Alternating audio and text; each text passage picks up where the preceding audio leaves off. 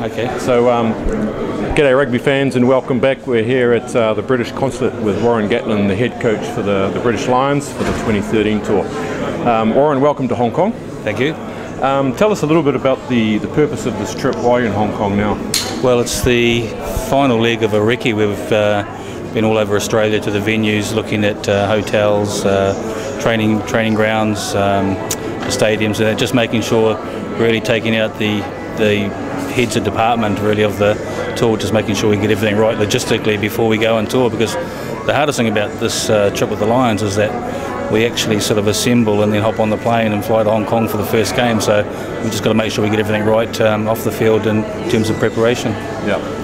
What's the strategic importance of this first game in Hong Kong?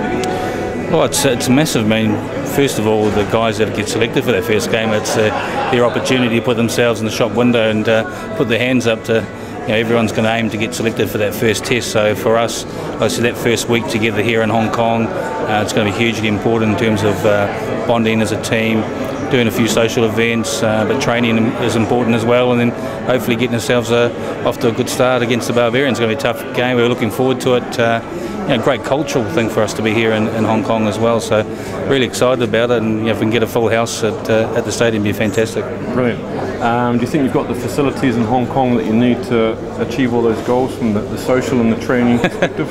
Yeah, we've had a good look around. You've spent a couple of days here, so we went out last night, had a fabulous meal. We looked today at some of the training grounds and went to the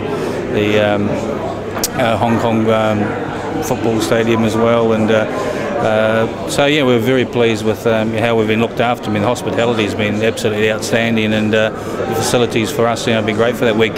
So June, we know how hot it's going to be and humid, and hopefully it doesn't pour down with rain as well. Yeah.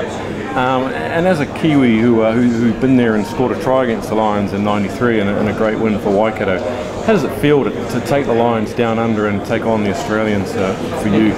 Yeah, as a Kiwi, you always want to beat the Australians. So, incredibly proud, really excited about the opportunity, and I know that having been involved in 2009 in South Africa as an assistant, you realise what it means to the players to, they're very proud to play for their home nation, but the pinnacle of anyone's career in the Northern Hemisphere is to play for the Lions. So I understand that, but I also know what it's like to play against the Lions as well. So being on the other side, it's a once-in-a-lifetime opportunity, because it only comes around every sort of 12 years, whether you're touring Australia or South Africa or New Zealand. So you know that whoever you're playing against, this is their opportunity. So they're going to be tough matches, but it's a tour that hopefully we've got the quality of players that are good enough to go down there and win a test series. Cool. Last question. What message do you have for the residents of Hong Kong and our Rugby Asia fans about this upcoming match and getting themselves to the match? Well, I think it's going to be, hopefully a really exciting match.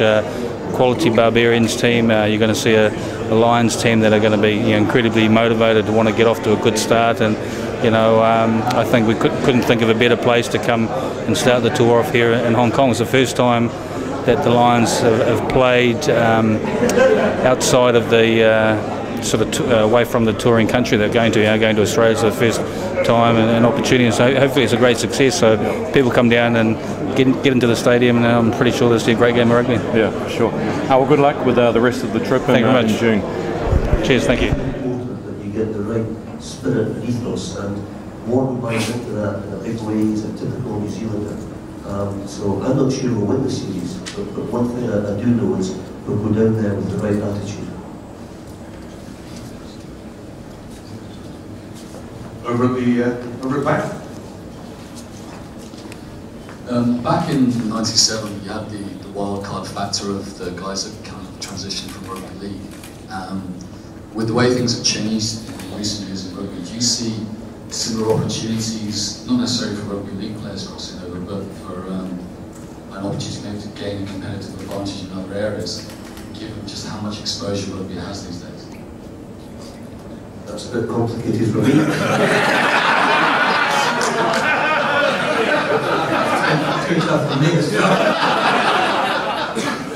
Typical Kiwi, but I'm not a very bright one.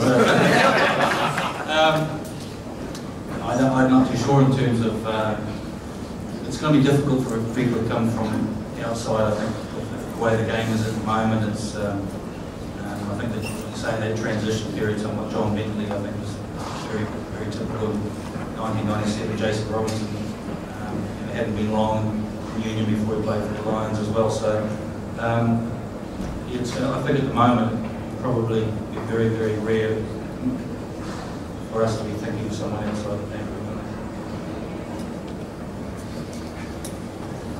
Any easier question? Any English? Congratulations, Kevin here. You've won the Lions jersey. Well done. This is Warren Gatland. You're watching Rugby Asia Channel.